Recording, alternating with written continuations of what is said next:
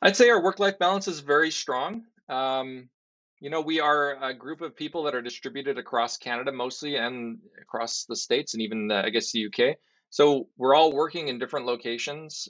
We do have three core offices in Victoria, Calgary, and Toronto.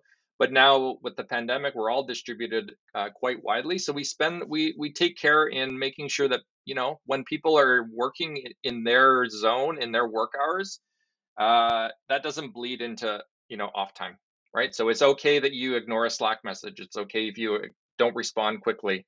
uh, we schedule meetings so that everyone can participate, things, little simple things like that.